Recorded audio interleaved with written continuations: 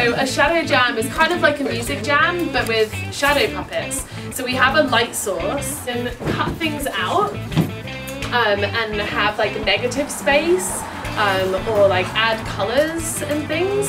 And like so little like objects, the light's on, it will cast a shadow onto the sheet. And then there's also musical instruments set up around the place. So it's kind of a improvised session of like working back and forth between the puppets and what you see being projected, and then the music and or sound effects. You know, you don't have to be a musician or talented of any kind. Even just like plinky plonky sounds. And yeah, just like working back and forth.